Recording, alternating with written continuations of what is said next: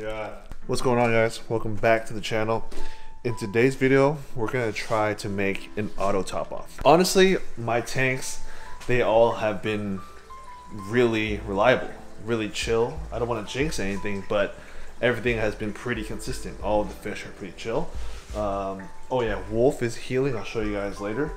And yeah, everything's pretty good. Which is the reason why I haven't been posting too much.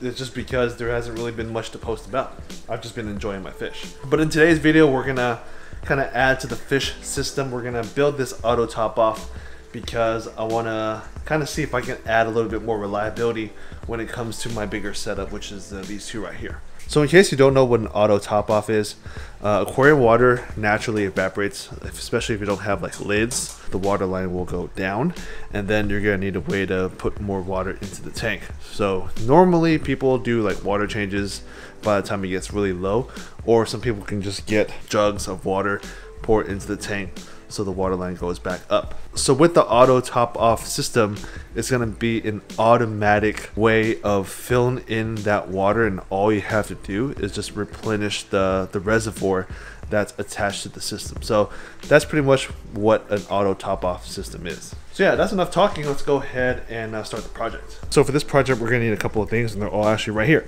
You're gonna need a bracket to hold a float valve, which is right here.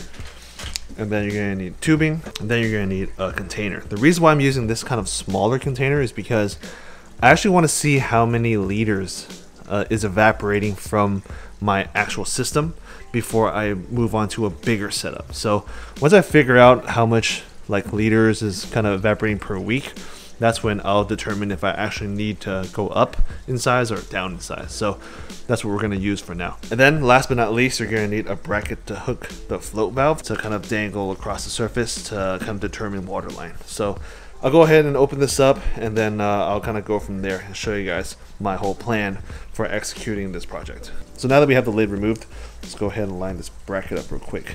And I'm actually gonna put it right here. See how it perfectly sits right there? It just perfectly pinches this lip, and then that goes right there. Actually, I might just put it over here. Might be a little bit better, more calm. There's less movement, like all this stuff. Later on, I am gonna drill a hole on the lip of this and then run a zip tie through this so it won't come out. Check it out. Float valve mounted to the bracket, the 3D printed bracket. You know what I'm saying? And the float valve right there. So now we just gotta figure out how this works. I think I have to adjust this right here. So we'll go ahead and put it on the sump, and we'll see how it lines up. Also went ahead and took some water out and put it here because the water line was too high. So I wasn't able to adjust my float valve if it was left like that. But now we have all kinds of room. All kinds. I think how it works is this bulkhead just connects to that. I haven't used this before. This is like a auto top off, like RO style system, so I'm not 100% sure what I know what I'm doing, but I think it just goes like this, and then you connect your line through there. So let's go ahead and give it a shot. So I connected it. I think this is how it goes. If you know how to connect this, and if this is completely wrong, let me know down in the comments below. Maybe this will just let me know when it starts leaking, but I think this is how it goes. It just pushed in to the valve part, and then I just locked it in with this blue little clip thing, and I think this is where the other hose goes. So yeah, let me know if I did this completely wrong. I also bought this bag of bulkheads. When I say bulkhead, I usually talk about like these or that kind of bulkhead, but I guess for this type of plumbing it uses this stuff. So let me go ahead, and what I have to do is drill that container up there to fit this bulkhead, and then connect the wire to this, and then put it to that. So let's go ahead and do that. All right, so I just realized that I needed to silicone this, so we probably can't even finish this product today or right now. But I also messed up on this part right here. You can see it's like not perfectly level because of this kind of curved part at the bottom of the bin. So it's another part where I messed up, but I think some silicone will definitely fix this. Only bad part is we're gonna have to silicone this, leave it overnight, and then come back to it later. So let me go ahead and take care of that right now, and then we'll continue the project after it dried. All right, it's been 2 days and we are ready to go.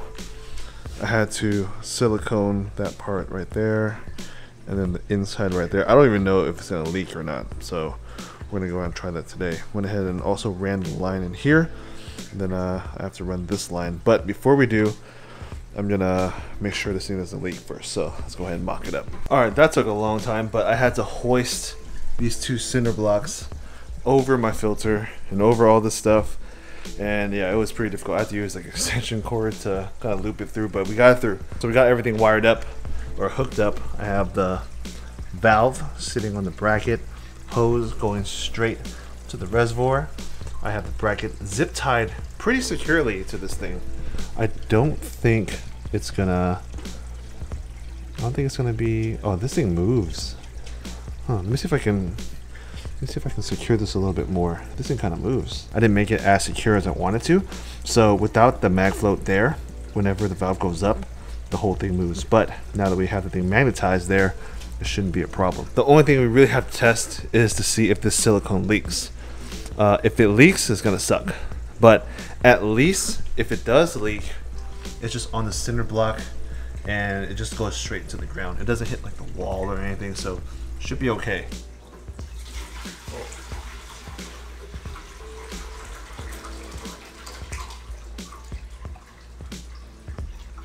I can't see anything from here. Nothing is coming out of here, but the water is flowing. I think you guys can see that, right? The water's flowing out of there. If I move this up, you'll see that it stops. Put it down, flows. Look at that.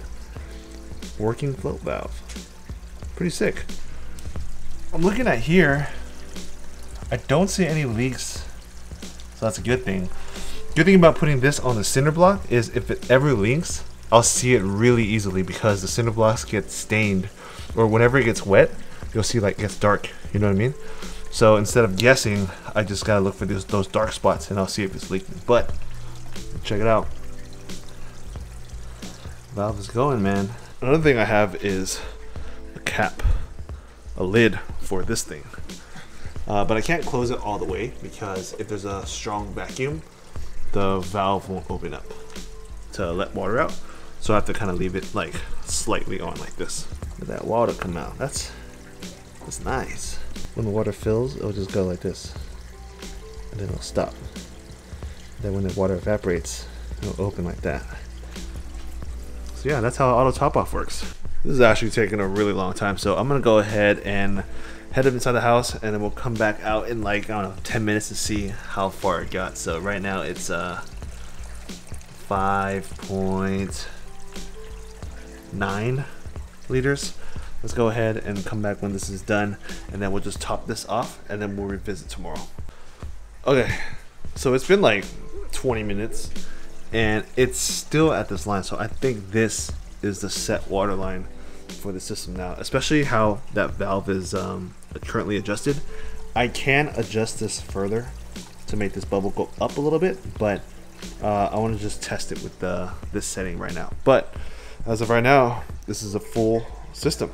All right, so it's the next day.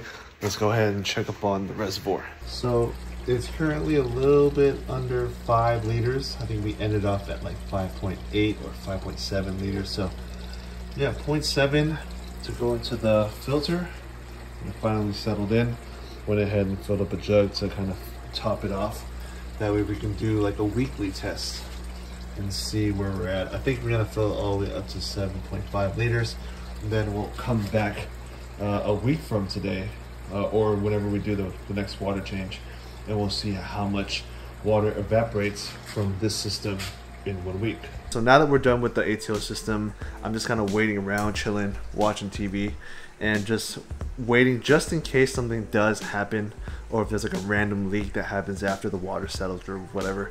While we do that, let's go ahead and go over the cost. Now, if you're trying to do something like this for your system, the cost might be similar, it might be different, depending on how big of a valve you want, how big of a reservoir you want. But a majority of the stuff, which is like the lines and the bulkheads, it should be the same. First, if you want a reservoir just like that one, which is food grade, which should be safe for aquariums, should be.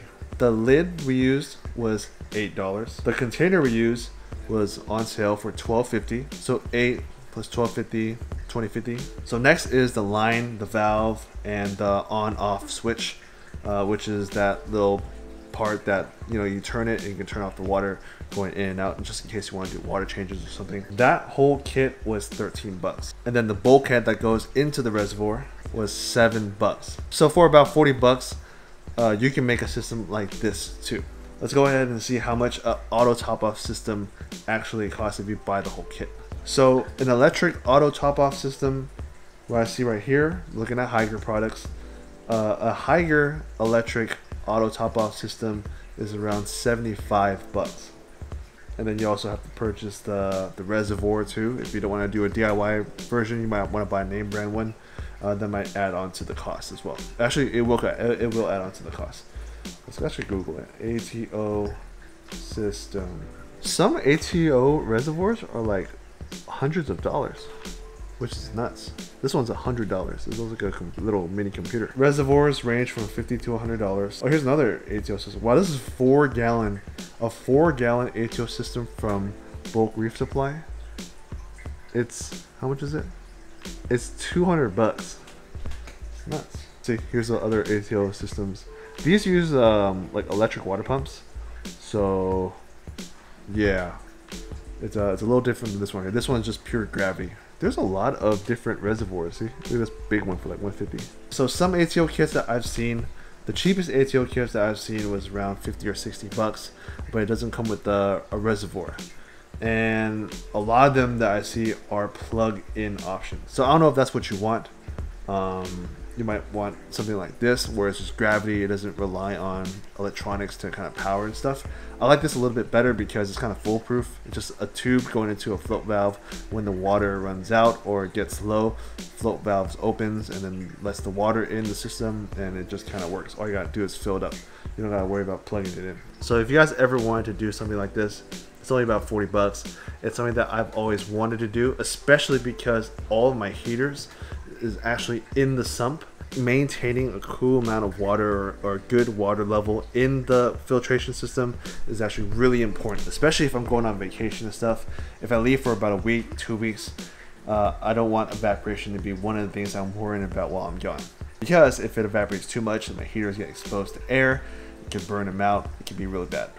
While I have you here though, I'll give you guys an update on the wolf. The last time I checked in with you guys, the wolf was suffering from hole in the head. But right now, you see it, it's still suffering from hole in the head. I've been increasing my water changes in this tank like a lot. So every week I do about 80% water change, which is probably the same amount that I do for this tank. He's sideways. But yeah, it's the same amount that I do for this tank. I water change till like here, and then I fill it back up and it's good to go. But yeah, it was on a, wolf was on a hunger strike for a little bit. It wasn't eating for a while. It stopped eating shrimp, and it kind of stopped eating pellets for a little bit, but I had to start hand feeding it, and that's the only way that it takes food. Right now, if I throw pellets in here, the wolf will not touch the food. It'll sit there until it gets all soggy, and then I'll have to take it out. But when I throw pellets in there, and I grab a stick, poke the pellet, and then put it like in its face, that's the only way it'll eat. So if I haven't been hand feeding him or stick feeding him, probably would be starving right now. I don't know what that head shake. If you guys have wolves, let me know what that means. The whole head shake thing. I think that's like a territorial thing. But yeah, still active, not hiding or anything. You guys probably didn't notice this, but I changed his house. It ended up getting way too big for his old house, so I ended up getting the same house or the same PVC as the gulper. So yeah, they both kind of live in the same thing. He just doesn't like to chill inside while I'm here. If I'm sitting in this chair right here, it will sit right there. But when I'm gone, it'll be in the house. So yeah, if I'm here, it likes to hang out with me. So yeah, that's pretty much it, man. I'm just chilling with the wolf, chilling with all the fish in here, just start trying to think of new projects and stuff. But honestly, everything in here is just working. Been super busy with work, super busy with life stuff, but I'm hoping that I can have more time in the near future, start new projects, start making more videos and stuff, and be a little bit more active on the channel. But yeah, man, I'm just chilling. So that's pretty much it for today's video. I hope you guys enjoyed it. I just wanted to start a new project because it's been a while. I haven't really been spending too much time on this channel, and I wanted to start at least this project here and show you guys how I would do an auto top off system for a tank setup like this. So again, I'd like to thank you guys for watching. Stay tuned for the next one. Peace, guys.